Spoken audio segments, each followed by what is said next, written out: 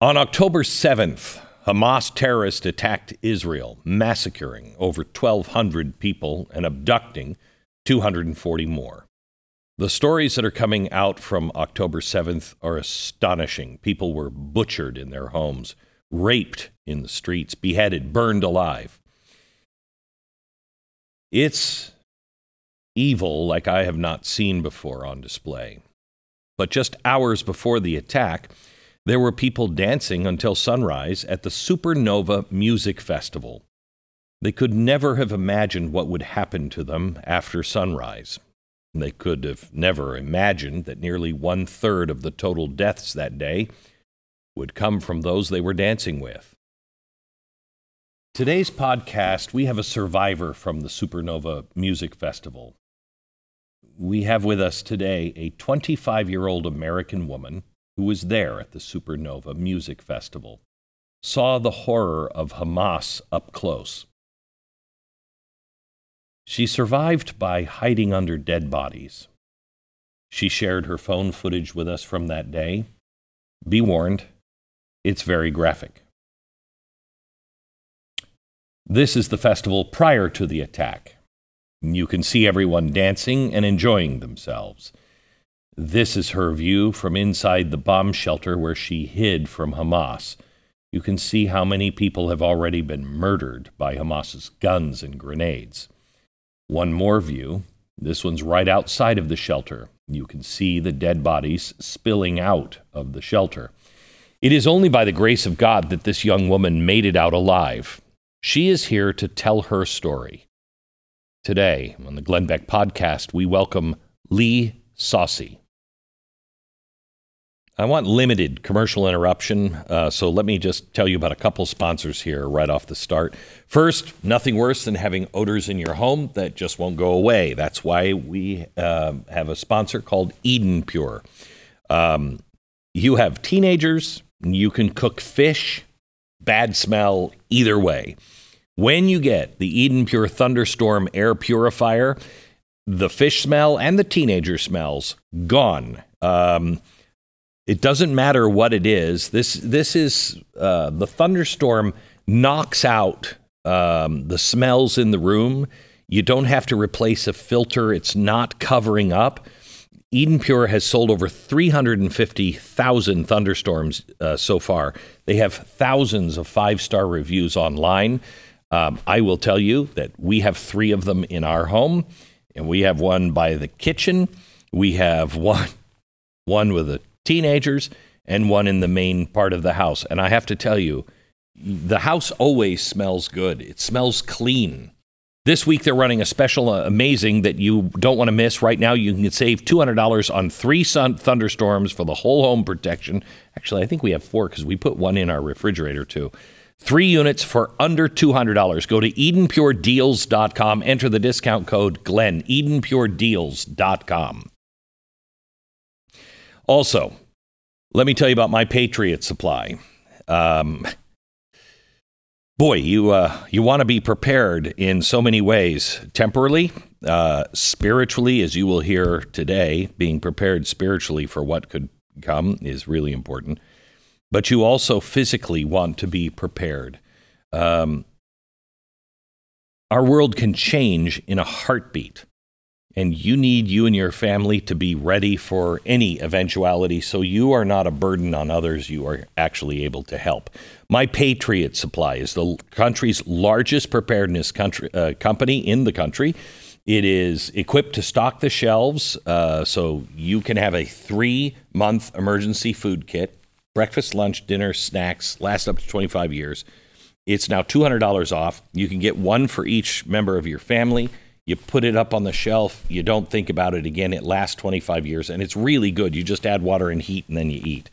Make sure every member of your family has at least a 3-month emergency food kit from My Patriot Supply. Go right now, mypatriotsupply.com. That's mypatriotsupply.com. Order by 3, and your order ships today.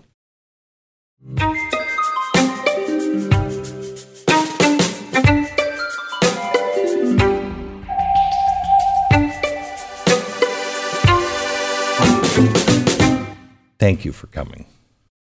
Thank you for being here. Thank you for having me. I appreciate it. We were talking before the recording about, I don't want to re-traumatize or anything else. And you said actually talking about it helps you. How or why? I think after what I've been through, seeing, us getting killed, seeing people getting killed in front of my eyes, I feel like it's really important that as long as I'm alive, to bring awareness to what happened and not to let this happen again. Because a lot of people saying that it's lies, but it's not lies. It's real life, and a lot of people are suffering a lot of trauma from this. So before we get into the story, I want to know who you were, because I imagine you're quite different today than you were on the 6th of October. Oh, yeah, definitely. So tell me about you. Who were you? Before I was, just a simple person. I still like to travel and be with family. And you're 25? I'm 25 years old. Where did you grow up? Yes, I'm 25 years old. I grew up in Los Angeles my whole life. Relatively normal, easy life? Yeah, I had a normal life, an easy life. I went to public school. I grew up with all different types of people. I had a diverse background with friends. Did you ever encounter real anti-Semitism? Not after October 7th. You mean not before? Pardon me. Not before October 7th. Yeah. Pardon me. So you never had that? No, and it was hard to believe in a way. Not I believed it. I knew that the Holocaust happened. Right. But I didn't think that something like this would happen again in my lifetime. Nor to you. Nor to me, exactly. So why were you over in Israel? Is this your first time over in Israel? No, I've been to Israel many times. My father, he's Israeli. He was born and raised in Israel. And I have a boyfriend, a fiance now, actually. He's from Israel as well. And we had planned to go to Israel to meet his family, for me to meet his family and to meet his mother and to spend the holidays with his family. So you were engaged before? No. So you wanted to meet the family first? We went to meet the family. He wanted me to meet the family, Yeah. and we went together as boyfriend and girlfriend. And on the second day, when we arrived to Israel, he proposed to me in the Jerusalem at the Kotel, the Western Wall. Oh, wow. Yeah, it was really special. Wow. And what day was that? I think that was, it was like 2 days before Rosh Hashanah, which is the Jewish New Year. I think it was September 13th. Okay. September 13th. So then, did you plan on going to the concert? I did plan to go because my cousin, he was a big organizer for the event. And what was it? Because it seemed like, I mean, no offense, you're from California, so you'll understand. I'm from the West Coast, too. It seemed very hippie, very just like, right? It's very hippie. Okay. This location where they did the party, it's a known location for nature parties. What's a nature party? A nature party is, that's a good question. This is what they call it in Israel. They call it the nature parties. It's their type of raves. Okay. For us, we call raves. There, they call their raves nature party. Okay. But it's basically a music festival with different DJs, with genre of trance, mainly trance and techno. And it's in the outdoorsy, and it's very, normally it's small groups. Small capacity. Normally there's like 400 or 500 people at these events. How many were at this? But this event was a big event for Israel, and it was around 4,000 people. And because was the point peace and we should all get along? Yes, it was I think it was called Nova Peace Festival. It was a peace festival for people that love music and love to dance. My cousin, he was a big organizer for this event, so I knew about it weeks in advance. In fact, when I found out that I was supposed to leave Israel on October 3rd, and I decided to extend my stay in Israel so I could go to this event. I was determined to go to this event. You know, it was, was excited for it. Who'd you go with? So I had planned to go with my uncle Avi, my uncle Avi, his daughter Danielle, Danielle's husband Maor, our good friend Alex, and we planned to meet up at the event with my other cousins, Nitzan and Lidor, and my cousin Omri, who was planning the event. I originally wanted to go with my fiance. I had begged him the weeks that I had known about this event. I was begging him to join me, and he didn't want to come because at first he said he was going to come, and then he found out that the event was on a Friday evening, which is Shabbat, and not only Shabbat, it was the holiday of Simchat Torah. And, you know, which is a holiday. It's a Jewish holiday where after Sukkot, the holiday, they open the Torah and they dance with the Torah. It's like the beginning of the Torah, you know. I'm getting goosebumps speaking. It's the beginning. It's the new chapter when they finished reading the whole book. And Sukkot is where you live out in a tent. Yeah, right? Sukkot is a holiday. I'll be quite honest. I need to know more about my Jewish heritage and my backgrounds. I'm working on it. But Sukkot is a different Jewish holiday where they build walls out of 5 walls. I'll be honest with you. I don't want to say the wrong information. No, I understand. Because I'm not so religious. My goal is to be more closer to God and to know all of this stuff. I bet it means a lot to you now. It does. So this festival is happening out in an open field? Yes, in the middle of nowhere. It's in the open field. In fact, it's by the Gaza Strip. I didn't even realize that it was that close until we arrived towards the area of the party. But to get to this party, it's in the middle of nowhere. You have to drive on a road that goes down for miles on end. You have to drive 30 minutes to reach this party on this one-way road. Wow. It's like in the middle of nowhere. And when you get to this party, all the kibbutz, which is where the terrorists had taken people from their homes, was all in this area. It was all very close to each other. When you got there, you didn't think anything. You know, I didn't think that this would happen, but I think our bodies, we all have instincts, you know, our intuition. It was weird because when we were on the way to the party, my uncle, Avi, he was freaking out that we were so close to the border. He's like, oh my gosh, there's the border. Here, you know, we're so close. And he was getting paranoid. In fact, when we stopped to put gas in the car to go to the party and we were by the border, he was like, I need everyone to stand next to me outside, like I'm scared, like always looking over his shoulder. So we were paranoid that we were so close to the border. We didn't realize how close we were until we got there. So the party starts. What time are you there? We arrived to the party at around 2:30 in the morning. It took us about an hour to get to the party, and we got there around 2:30. We arrived with a lot of people. There was a lot of people that had arrived at the same time. What time do these things start? You know, I'm old. You know. It's okay. This party, I think it started at like 8 p.m. in the evening, and it goes all the way till the following day at 3 p.m. So it's like it's a long day party. It's like a full over 24, like a little bit less than 24 hours, I would say. But it's a full night today. So you get there.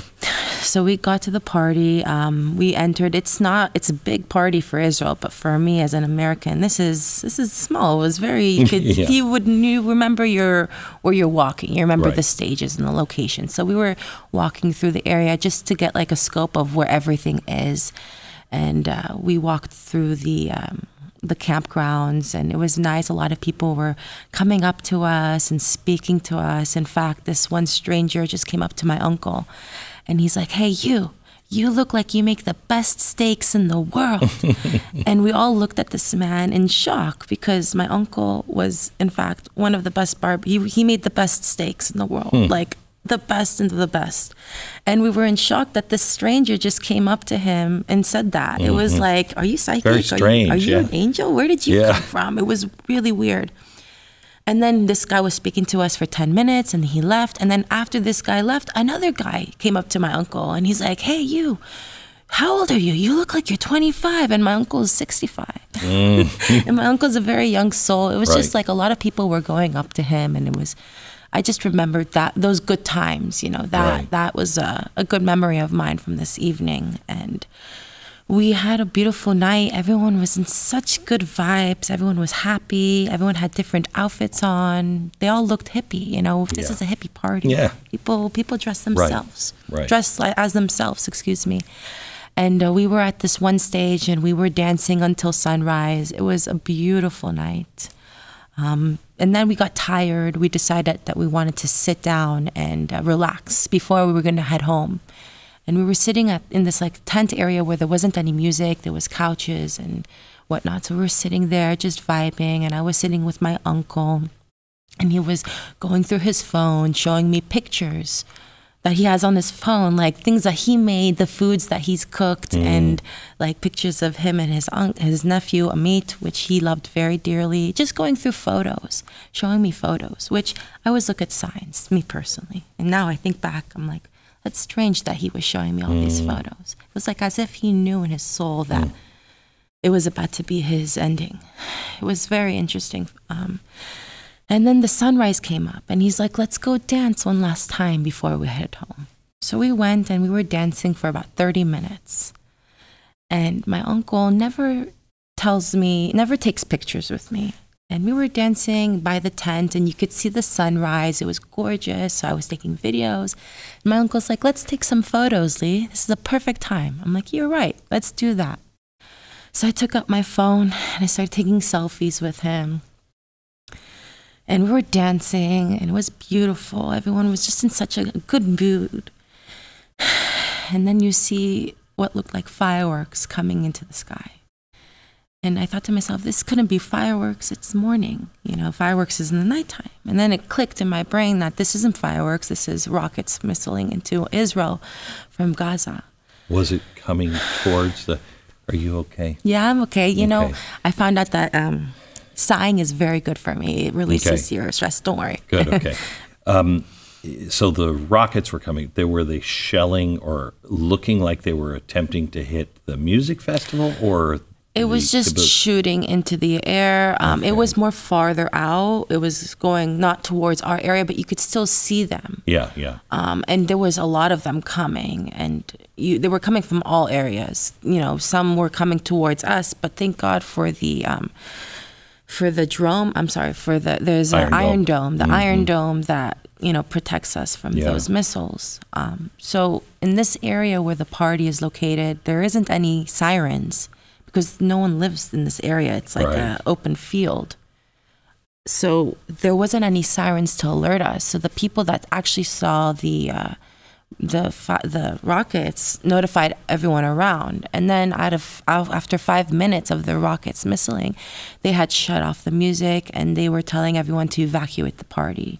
At this point, we were walking towards the car and everyone was walking, leaving the event area.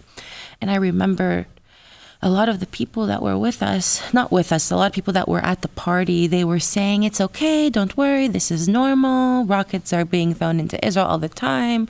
This is a normal protocol for them. And they didn't look scared. Not a lot. Some looked scared and most didn't really. It was normal to them. So I was telling to myself, okay, everything's okay. This is normal. We just have to find shelter. That's our priority at this moment. So the first time I was in Israel, I was really spooked. It was right after 9/11. I was really spooked because when you see Israel, you're always like, it's always on fire. There's always people killing people. And it's not like that. No. And I was in, I can't remember, a border town, and they fired a rocket, and it landed by us, but I wasn't freaked out by it. It's a different vibe. It's different because, you know that you're going to be safe. Why? Because when there's rockets being flown into Israel, there's bomb shelters in every home. Mostly every home. 90% of the homes have bomb shelters. Not only do the homes have bomb shelters, but there's actually bomb shelters on roads next to bus stops. Sorry, next to bus. I'm sorry. No. So that's what I was going to get at. You're in the middle of a field. I remember bomb shelters being everywhere. Yeah. So there's normally bomb shelters everywhere in Israel, and where we were located, there was bomb shelters at every bus stop. And I had recalled seeing a bomb shelter on the way to the event. I have a good memory. I remember things without realizing it until I need to use it. Right. So when we had evacuated the party and went into the car, our priority was to find shelter. So my uncle was like, we need to find shelter. We need to find a bomb shelter. And I said to him, I remembered where the bomb shelter is. Let's get onto the main road. I'll direct you to it.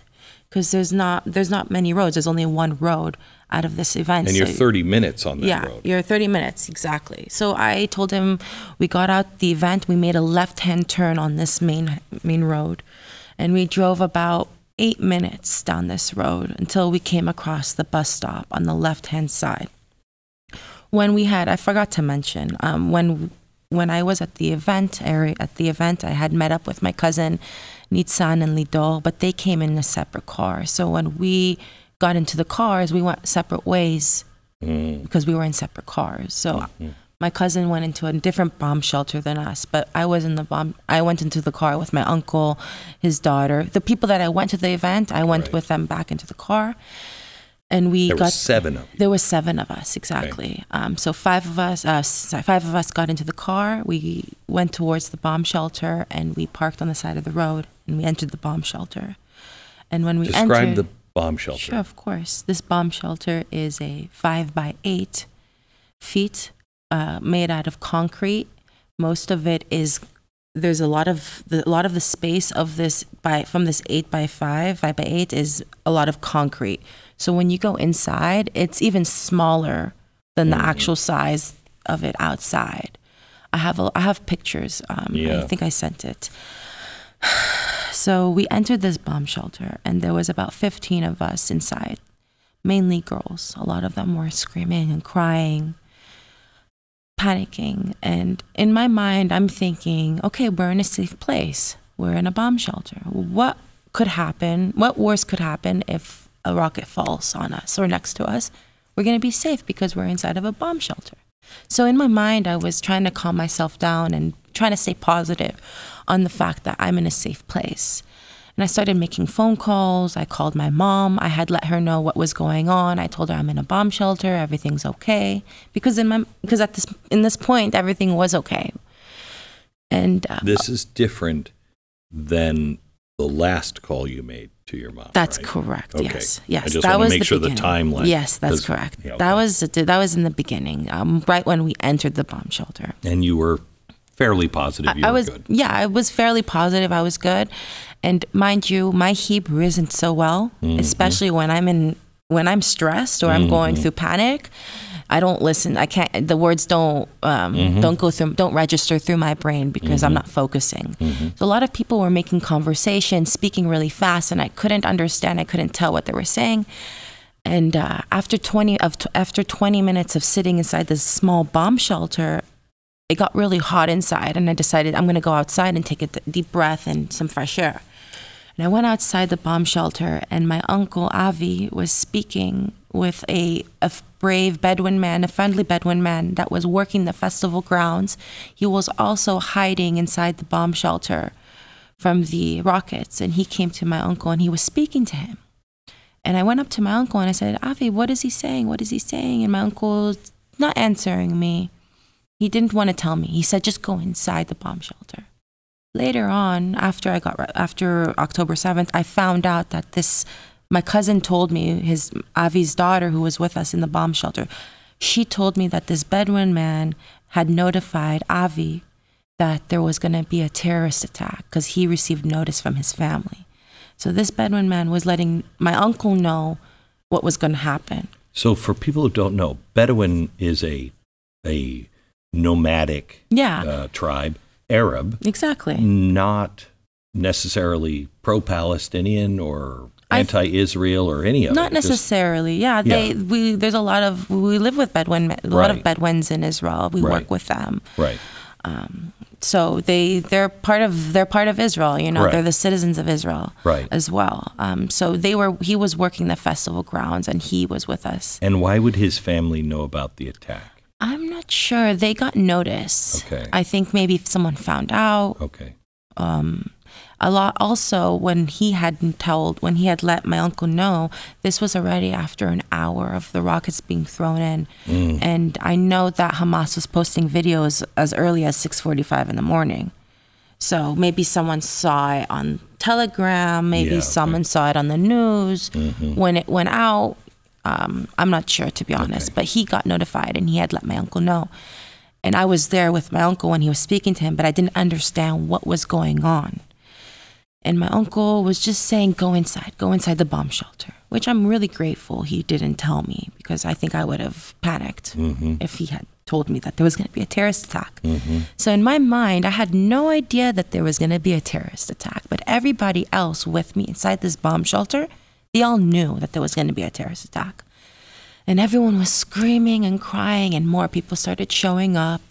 And at this point, we're about 40 people in this bomb shelter. In a 5x8. In a 5x8 foot concrete box, which is actually smaller than 5x8 because more of the space is concrete.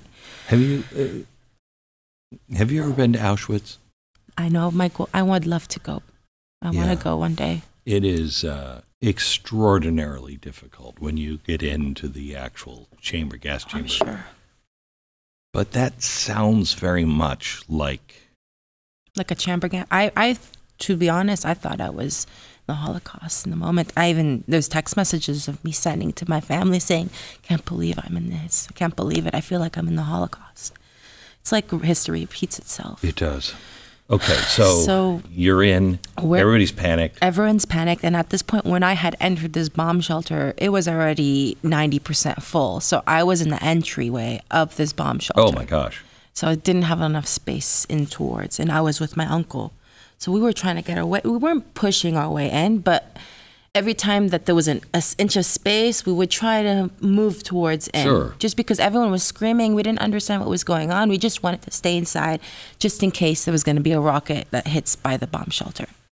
And you don't want to be at the doorway. And don't want to be at the doorway, especially where we were. It was a horrible spot. So more people started showing up, and then where we were, it was packed until the entryway of the actual bomb shelter. So the hallway before you enter the box was full of people. So we were packed, and you hear this Bedouin man that was speaking to my uncle. After 10 minutes later, you hear the same Bedouin man screaming at the top of his lungs. He's saying, I don't know what he was saying because he was speaking Arabic, but it sounded like he was saying, I'm Arab, I'm Arab. And after he started screaming those words, what sounded like 1,000 bullets were going off towards the hallway of the bomb shelter. And machine gun fire. Machine gun on automatic, yeah. And everyone that was standing in the hallway of the bomb shelter, including our friend Alex, who was guarding the bomb shelter, they all died instantly. And I think there was about 5 to 8 of them standing in the hallway. It was a very small hallway, so it couldn't fit much people, but there was a lot of people. Well, 8 people is a lot, you know. And your friend Alex was one. Alex was one of them. I think he was one of the first, because he told us from the beginning that he's going to guard this he said that he's going to guard this bomb shelter, and he's not going to let nobody pass. And he did just that, to be honest. What a guardian. He was a big guardian. In fact, the videos that were released of people, like other civilians that were in the bomb shelter, there's videos of Alex outside the bomb shelter, and you see him guarding the bomb shelter just with no fear. Like, he had no fear, even from the moment that the rockets were going off. He had no fear. I applaud him. He's a hero. He's a big hero. So when the terrorists started shooting off towards the hallway, everyone who was in the hallway died instantly. Fell on the floor, and the terrorist walked into the bomb shelter, walked in towards the hallway of the bomb shelter, got towards the doorway of the bomb shelter where me and my uncle were standing. We were standing, but there was some people in front of us. And the terrorist aimed the gun inside, the automatic gun inside the shelter, and started shooting on automatic for 20 seconds, going like this, trying to kill as many of us as possible. And then after they started shooting, they threw two grenades back to back inside the bomb shelter. That's 5x8. It's a 5x8, yeah. But this grenade isn't like I don't know the difference. I've never seen explosions of grenades, but it was. I think it's a handmade grenade, or it's made from. I don't know, to be honest. Okay. I don't want to say the wrong information, but what happens when this grenade explodes? Particles explodes with it, and this particles can take your hand off. It can take your foot off. It flies everywhere, and it's hot too. It's like hot metal. So the grenades exploded, and everyone who was around, standing around this grenade, all got killed instantly. And the second grenade that had exploded, a big piece of it exploded on my uncle's chest, and he had died instantly while he was standing next to me side by side. And this was just the beginning. I was just 7:45 in the morning. They threw in this glass. It was a glass bottle full of fluids with a piece of leather on it. Not leather, like a piece of a T-shirt or something, and they light it. Yeah, Molotov. A Molotov, and they throw it inside. When the glass shatters, it will light on fire. So they threw 2 bottles of this inside the shelter. And it didn't explode because there was so many bodies inside the shelter that it didn't shatter the glass. Thank God. But it didn't shatter, but it did explode. There was like a smoke bomb that had entered the bomb shelter from this bottle. And the smoke bomb, it chokes you. I was about to run out. I was thinking to myself, okay, I'm going to run out. I need to breathe. I'm going to die. And something in me told me, no, Lee, you need to stay in here. You need to find strategies to stay alive. And I was looking on the floor for something. I don't know what I was looking for, but I was choking from air, and I wanted to cover my face, and had a jacket that was sitting around my waist that I was in fact debating to bring to the event. I took it off my waist, I put it over my head, and I had crawled to the floor into a ball, and I started breathing really slowly and focusing on my breathing. And that's when I realized that my uncle had just got hit by the grenade. It was like all of this happened back to back. Like there was no time to even focus, to acknowledge, to even process what just had happened.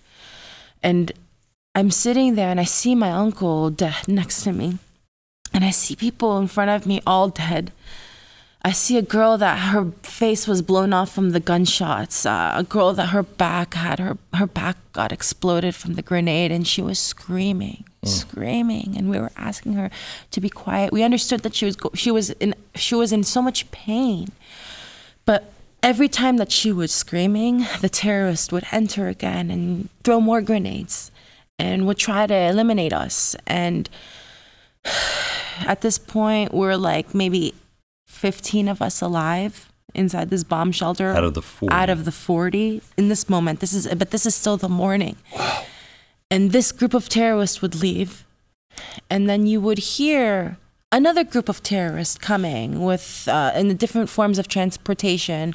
They would come on motorcycles, on trucks, on cars. You would hear them always in a different style of transportation, and I could hear because I was so focusing on the sounds, because that's all I could do in this moment, because I was closing my eyes. Right.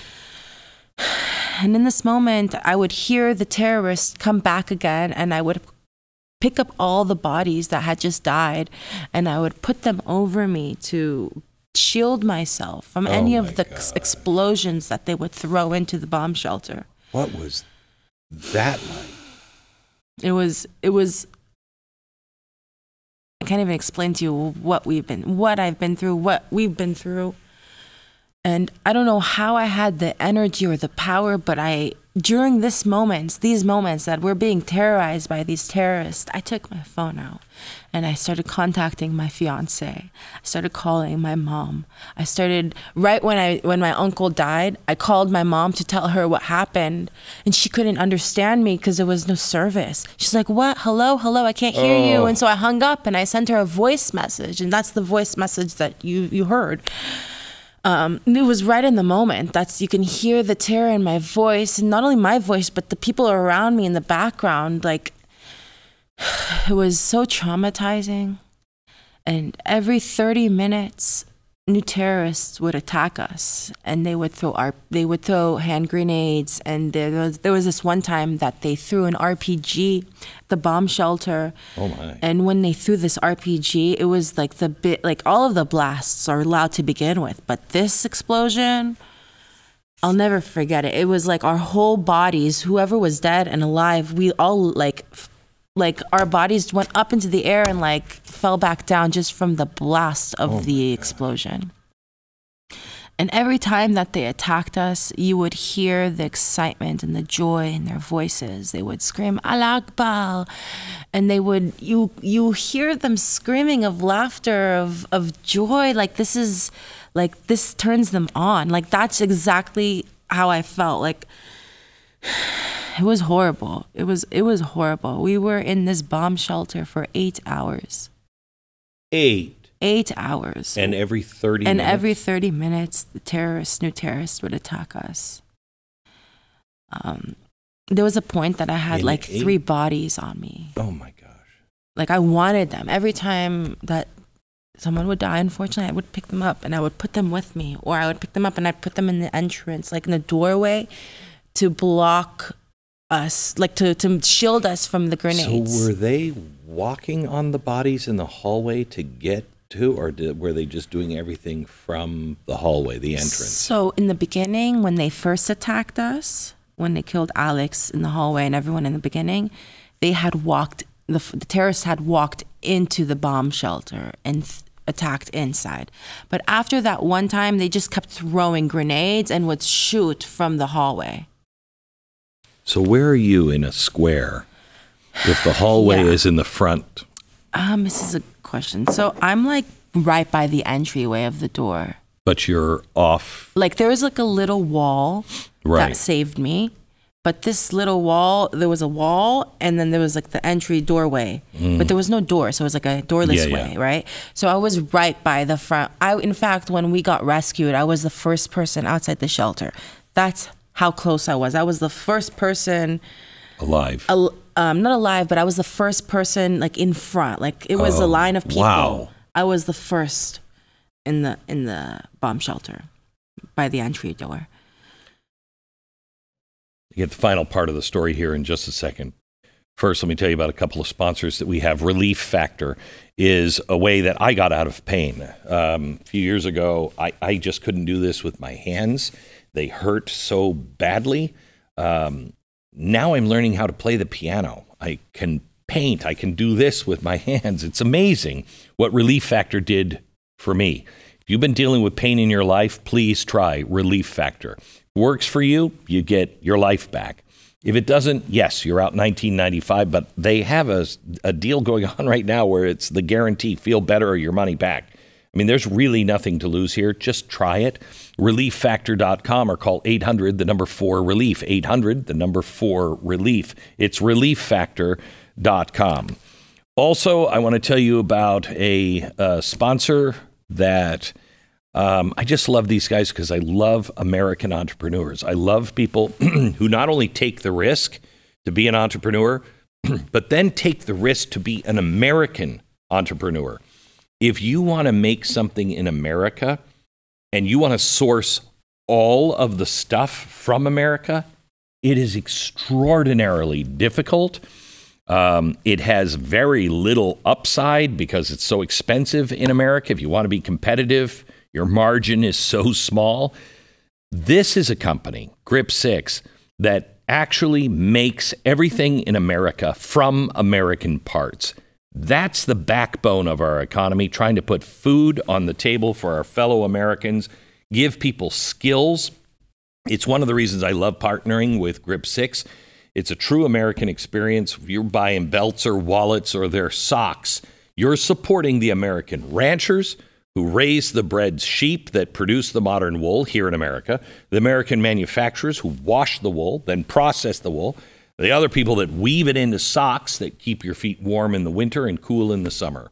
It's an American business, grip6.com/Beck. Go there now, grip6.com/Beck.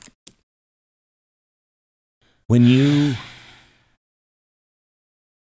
It's unimaginable being under dead people. It is. Was there any thought, or was that just a natural instinct?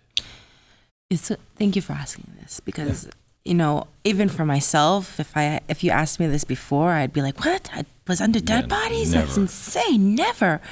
I never felt more safe being under dead bodies. Like, I felt the safest with them on me rather than being without them, like on top of my body. Like, it was a survival mode instinct. Mm-hmm. It was definitely survival mode. I was in survival mode. I was thinking about strategies to survive. Like, in the moments when they were attacking me, I was thinking about, how am I going to survive this? I remember my uncle had died. I was like, okay, he has a pair of keys in his pocket, and he has a phone. My phone has 20%. So I was thinking about, like, what's going to happen later on this day. You know what I mean? Because I had 20% on my phone, and I was trying to grab my uncle's phone so that way I could have a second backup phone, and I was trying to grab his car keys so that way when the terrorists would leave, I could get into his car and drive off, which at the end I wasn't able to get his car keys, which I'm glad it didn't, because I think it would have saved my life. I would have been shot met them on the road. Yeah, I would have met them on the road. Yeah. But I was trying to stay positive and trying to help others around me. I was putting bodies on them. I was trying to help this girl that was in front of me. I don't know how she's alive. Like, it was a miracle that she stayed alive, because she was in front, but she had gotten shot, and she was right where the grenades were exploding. Oh my gosh. I mean, I was also there, but she was even closer. Did you guys talk in those 30 minutes, or what was? In the 8 hours? Yeah. In the moment, in the beginning, we were all in shock. Even myself, I didn't cry, I didn't speak. I only spoke to my family on the phone because I wanted to get us help. Mm-hmm. But I didn't speak with anyone around me for the first 2 hours. We were all like in shock. We were all kind of dozed off, disassociated with the world. Like, I was aware and a focus of everything, but I was like staring into the wall. They say your life flashes before your eyes. Like, my life really flashed. Like, I started daydreaming about my life, growing up when I was a kid, like all of this. It was crazy. It was insane. But after a few hours, we did start talking. We were trying to help each other. We were looking for waters inside the shelter. I mean, there was this one water bottle that we found that had this much water, and we were like 9 people at this point. Oh my. 9 of us, each of us took sips, and we were all passing it to one another. We were all trying to help each other. Like, we weren't selfish. Everyone was very altruistic. Very. Everybody looking for each other. Everyone was looking out for each other. No one left anyone behind. We were keeping each other, we were talking to each other and staying positive, making conversation. In fact, I was speaking to everyone. I was saying to them, what are you going to do when you get out? What are you going to eat? How universal.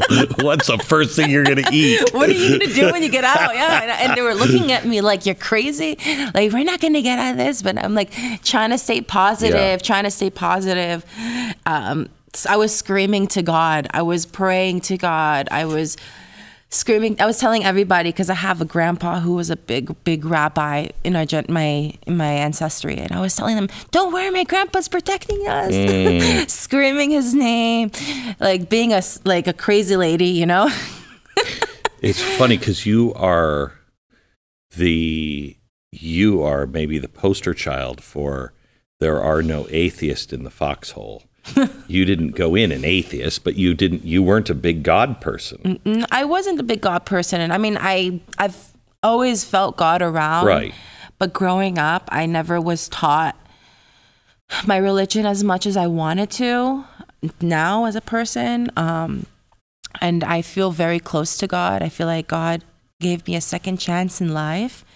And I feel like I owe it to God to be closer to my religion and to my roots, so I can pass this down to my children. Right. Like, it's very important to me, especially after what happened on October 7th. So there's two ways to go from that. So let me first stop here.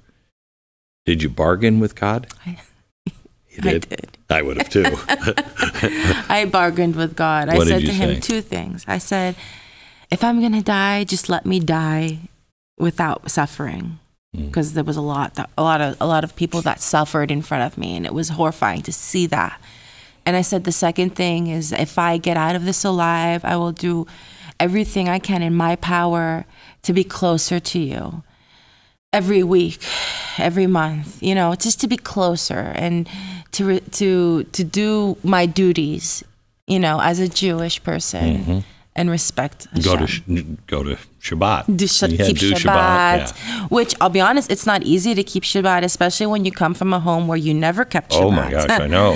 You know, I know. It's baby steps. The Jewish life is not easy. It's not easy. It's not easy.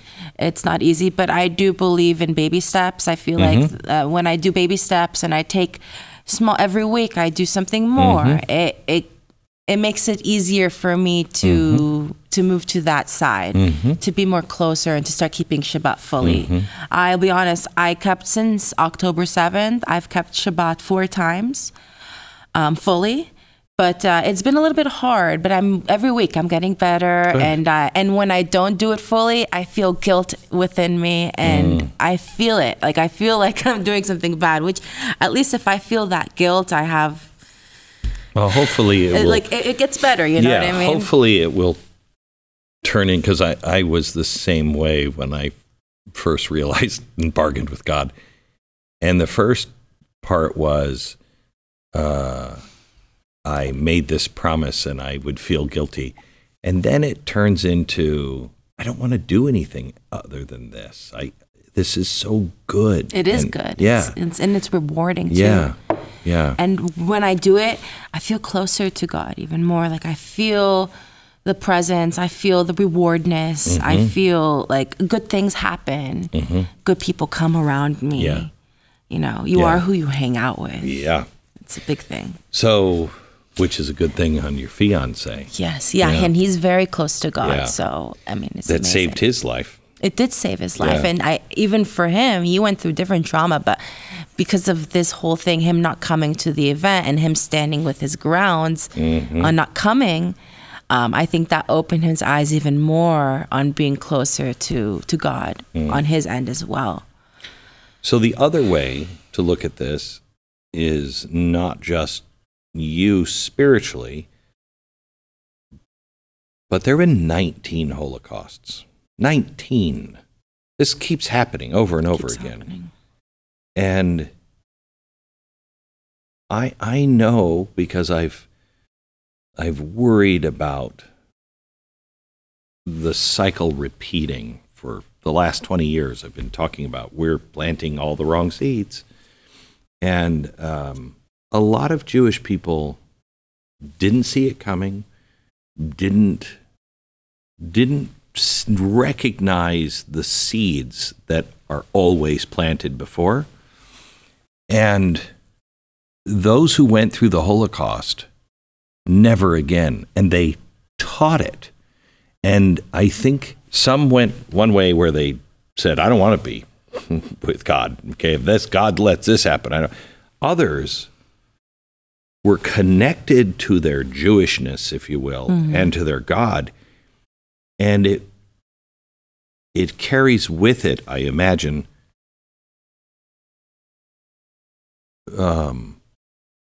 responsibility, a deeper a need almost to know your roots, know why you're Jewish, know why the world is doing this. Am I right or wrong? I agree. It's important. It's important for the Jewish people to know where they came from and to know their ancestries and their history. Because if we don't know what happened in the past, then history is going to repeat itself and it's going to fall off. And not just with history, but with a religion, you know. Yeah. It's unbelievable. So you're now, what time do we go to? You're in the shelter. You're starting to talk to one another. People are still coming in. Mm-hmm. What time does this change? Around 2 o'clock. Long hours. From around 2 p.m., a car rolled up, and we heard a man speaking in Hebrew. And at first, we were all very scared, because we were terrified that this was a terrorist, pretending to speak Hebrew. Right. So we didn't answer this man, and the voice came closer, and he started entering the bomb shelter. And he said, Nitzan, it's the Abba, which means Nitzan, it's Abba. Nitzan is a girl that was with us in the shelter. It's dad. It's dad. And my cousin's husband, who was sitting next to me, Ma'ol, he said, they're here to save us. Get up, get up. And I was the first person. I got up so fast. I had ran over the bodies to the car. And when I had got into the car, I was by myself outside, and I got so scared because I saw a car coming. I didn't know if this is a terrorist or if this is backup or whatever the case. So I had ran back into the bomb shelter, running over the bodies. And the father looked at me. He's like, "What are you doing here? Go back to the car." And I got so scared. So I went back to the car. I was so, I didn't know what to do. I was just there was strange comfort. It was just weird. It was so strange. So we ended up all getting into the car after 5 minutes. We were 9 of us in the car. How many out of the original 7 that came with you? From the 7, because we entered this bomb shelter, only 5 of us from the 7. So from the 5 of us that entered this bomb shelter, only 3 of us survived. So my uncle Avi and our friend Alex died in this bomb shelter.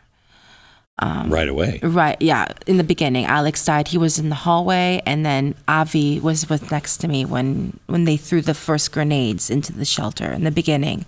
They both died in the beginning, in the morning. But we got into the car, and Nitzan's father said to us, "Don't look outside the window, put your head down." And we couldn't listen. We didn't listen to him. We had to do just that. We had to look outside the window. And the drive back to safety was a war zone. You could, there was a one-way road, this road that I was just telling you earlier. It's very small. It's like one car in each lane. There's one lane this way and one lane that way. It's one car per lane. And the lane was full of dead bodies that we couldn't even drive on the road. We had to drive on the dirt path where the field is to get to an open space road without bodies and cars burned to death. It was horrible. When we drove on the dirt path, it was on where they do all the farming. You see all the dead people on the ground like they were running for their lives, and they got shot. You saw people with their heads chopped off, people burned, cars that were burnt. It was worse than a scene of The Walking Dead. I don't know if you've seen that show before. It's even worse than that. Worse than that. The things that we saw was inhumane. Not even animals do that to their own prey. It was horrible. It's terrible. What do you want people to take away from our time together? It's important for people to know what's really happening and to actually do their history, look up their history, and to know actual facts instead of reading fake news and on social media. Because right now I feel like a lot of people are being fed misled information, and that's causing a lot of issues for us on our end, and it's horrible. It's usually what happens. I mean, I'm so struck by the repeat of history here where, we didn't have videos, but we had eyewitnesses, and the world didn't listen. The world didn't listen. And it's not, I used to think it was because it's so horrible. Why would you believe that? You couldn't believe that. But now there's video. Now we know it. We've seen it. We've heard it. And for some reason, they still don't believe us. Still, they don't believe it. No, even with video, they say it's AI, huh? What, the AI can do something like this? You know, my cousin Nitsan and her boyfriend Lidor, when they had gone separate ways, they went in their car. We turned left. They had turned right on this main road, unfortunately. And they entered this a different bomb shelter than us. And in this bomb shelter, the terrorists, in fact, they murdered my cousin and her boyfriend. And there was a video of my cousin's boyfriend running outside the bomb shelter as the terrorists are shooting him to death. It went viral. I'm sure you've seen it. And in this specific bomb shelter, they kidnapped people. I mean, Hirsch, I don't know about Hirsch's story. Hirsch was in this bomb shelter with my cousin Nitsan and Lido. I hope they bring Hirsch home. So I just had to say that. It's really important. But my cousin Nitsan, she was 4 months pregnant when they murdered her. 4 months pregnant. It was so sad. It was so sad to coming home after being saved, having to go to my cousin's funeral and my uncle's funeral and my cousin's boyfriend's funeral. It was just to see them being buried when I was just with them a few days ago, you know? Somebody told me recently, how would your life change if you would start to view things as things aren't happening to you, but they're happening for you? And it's hard on something like this to look at it that way. But I think you are. I think you're taking it and finding the good to come from it. And I can't thank you enough for being with me, and I can't thank you for sharing this. Thank you, Glenn. God bless you. God bless you too. Thank you. Thank you for noticing that. I'm trying to look at the positive. I'm a positive person. That's my nature. I don't think that'll ever change. I mean, there's going to be days where I feel bad, negative. I mean, who doesn't? Yeah.